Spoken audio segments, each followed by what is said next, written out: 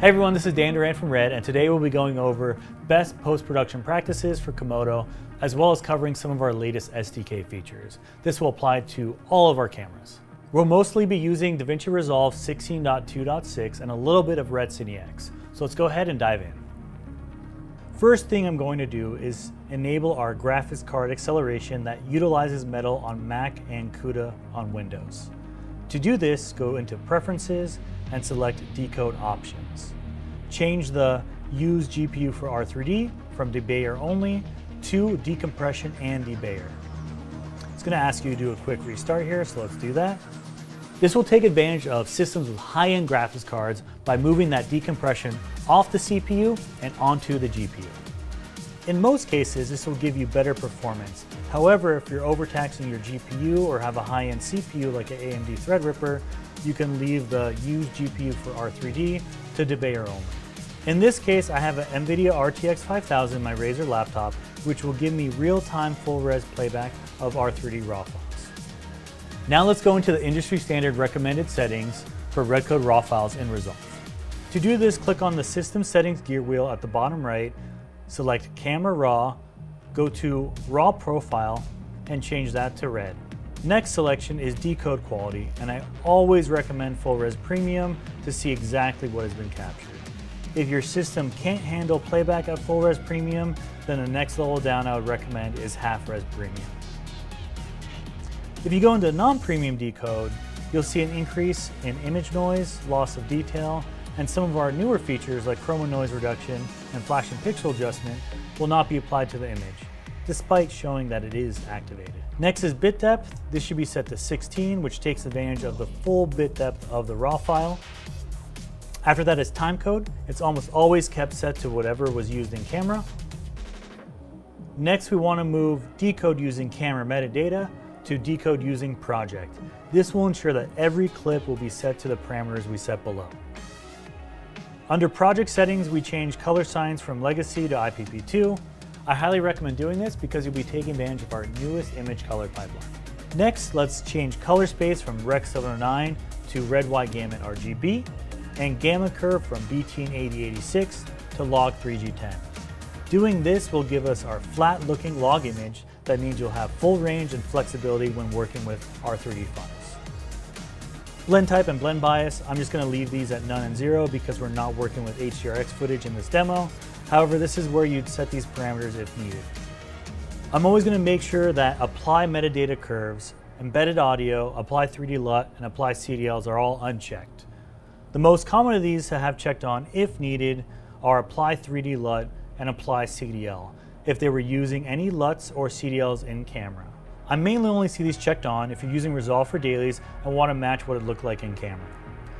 If you do apply a 3D LUT or CDL with these checkboxes, those adjustments will be baked into the image, and all the work you do in your node tree will be done on top of those adjustments, possibly limiting the flexibility of your footage. Next, under decoder settings, you're going to notice that output tone map, highlight roll-off, and HDR peak nits are all grayed off. That's because our gamma curve is set to Log 3G10 and we're working off a log image without any output transform settings. Next is one of our new features that I highly recommend having on, and that's chroma noise reduction. Enabling this will remove the color noise that is mainly noticeable in the shadows. This will help with an image that might have been underexposed or that's being highly lifted. What's great is that it removes the color noise using the raw information of the R3D. So it still keeps the texture without losing a large amount of detail like you may see in temporal or spatial noise reduction, which means you'll be left with a more organic and grain-like texture instead of digital colored noise. Here's an example of a shot that was underexposed, and you really notice the chroma noise on the image when I lift the ISO. I'm going to enable and disable chroma noise reduction so you can see the difference. Also, this is why I set the decode quality to Full Res Premium, because you wouldn't be able to see chroma noise reduction without it being in a premium debayer option of the RAW file. Next is one of my favorite other new features that is going to save a lot of time for the quality control people out there. It's called Flashing Pixel Adjustment. Flashing Pixel Adjustment will find any flashing, lit, or dead pixel and automatically remove them. Our default recommendation is medium, but I personally use high. It's a feature I always enable because I'd rather use it and not need it than need it and not use it. as it can only be applied to R3D clips and not decoded footage like EXRs or ProRes down the line. Here's an example of flashing pixel adjustment on some footage from the International Space Station. In space, there's radiation which kills pixels on any camera brought up there. You're going to notice tons of problem pixels on this image, which usually means someone would have to remove them with X and Y coordinates. This shot would have been a complete nightmare with anyone taking it through QC. However, when I turn on flashing pixel adjustment, it will automatically remove any problem pixels it can find, which will definitely save you a lot of time and worries. This is another feature you have to be on one of the premium decode qualities to see working. This is always one of the advantages of working with RAW files because you can use both of these tools with any R3D footage from any RED camera dating all the way back to the RED 1. Lastly, let's go back and down to the Use Camera Metadata settings.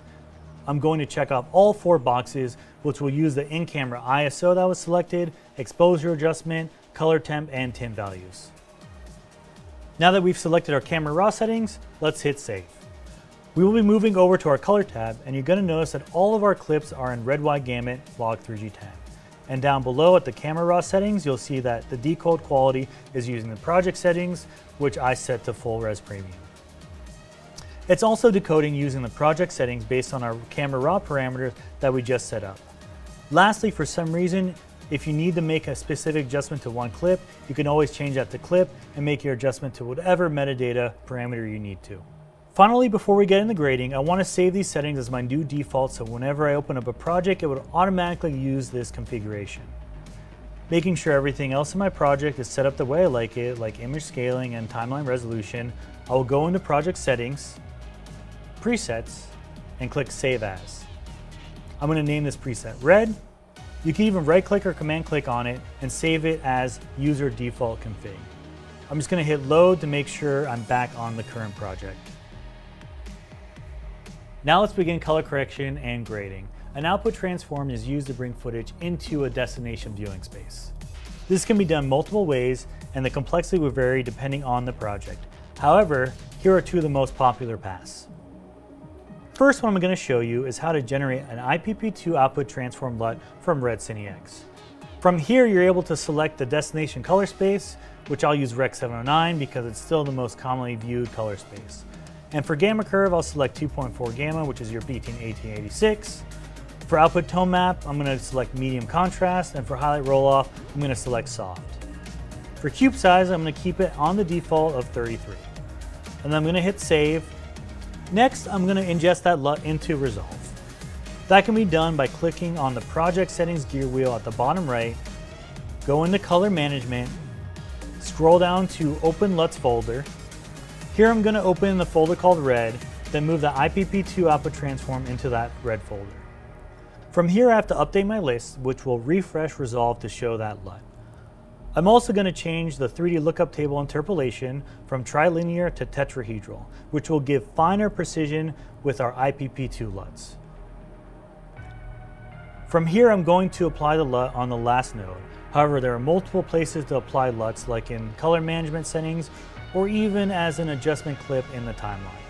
The most important thing is to make sure this LUT is always at the end of your color pipeline, because you want to do all your grading before the output transform LUT. Go to LUT, 3D LUT, Red, and select Red Wide Gamut Log 3G10 to our Rec 709 BT 1886 with medium contrast and soft highlight roll-off. Now the other popular option is using DaVinci's color manage workflow. I'm going to change the input color space to bypass, change the timeline color space to Red Wide Gamut Log 3G10, and the output color space I'm going to keep at Rec 709 2.4 gamma, which is still the current industry standard. What's great is in the timeline output gamut mapping, Resolve has a pull down for an IPP2 gamut mapping. So I'm able to keep my output tone map contrast to medium and change my highlight roll off to soft. From here I'm going to hit save. As you can see, it matches exactly what our IPP2 output transform we made in RED CineX would look like. What's great is if I make a look now, I can save it as a creative 3D cube LUT that will work directly with our in-camera IPP2 pipeline. The last tip I wanted to go over is in the Delivery Export tab. I always recommend going to the advanced settings of an export and checking off Force to Bear to highest quality. This will ensure your export will always use the highest image quality from the raw R3D source file, even if you're using half or quarter res decode quality for playback of your project. If you have selected chroma noise reduction and flash and pixel adjustment in your project, but we're only viewing clips in say half res good, when you force the debayer to the highest quality, it will activate chroma noise reduction and flashing pixel adjustment for your export.